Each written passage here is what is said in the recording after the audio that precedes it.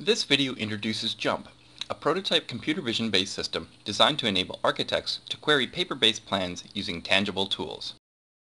While CAD software serves as the primary tool for much of an architect's work, paper still figures prominently, especially when editing plans or verifying changes others have made to plans.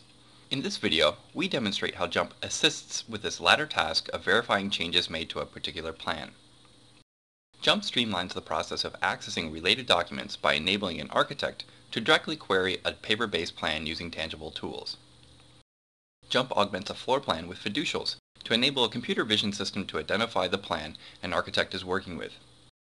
Once identified, the architect uses physical tools to access related documents at high resolution. A pair of framing tools allows the architect to zoom in on regions of the floor plan whose detail may be lost in the scaled-down drawings architects prefer to work with.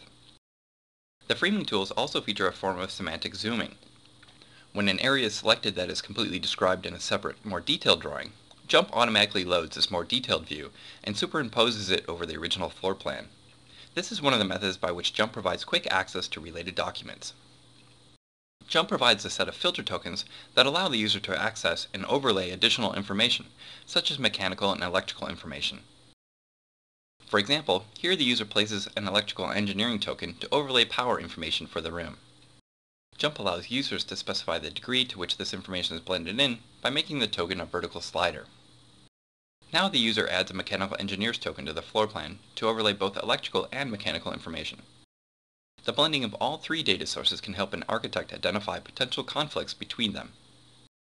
Notably, this composition would require an architect to manually copy and paste the independent documents together into a single document were it not for JUMP.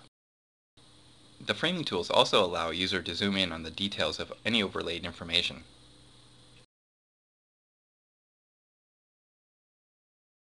A time machine dial allows a user to scroll back to past versions of a document, blending the previous version over the current version.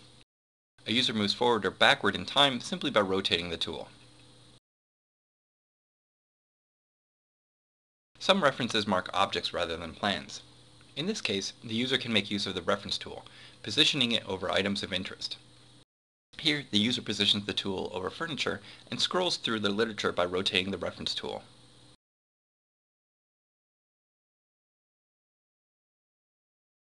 Because JUMP is a computer vision-based system, recognition errors can arise due to occlusion, changes in lighting, or worn markers. JUMP facilitates recovery from recognition errors via its reflection window. The reflection window continually echoes the camera view, along with the system's current interpretation of the scene. Each identified marker is labeled in the scene. This information helps users diagnose and recover from recognition errors. JUMP also uses the reflection window to provide feedback for filter sliders. In this respect, the reflection window aids in the learnability of JUMP. This video has presented JUMP, a system for interactive tangible queries of paper.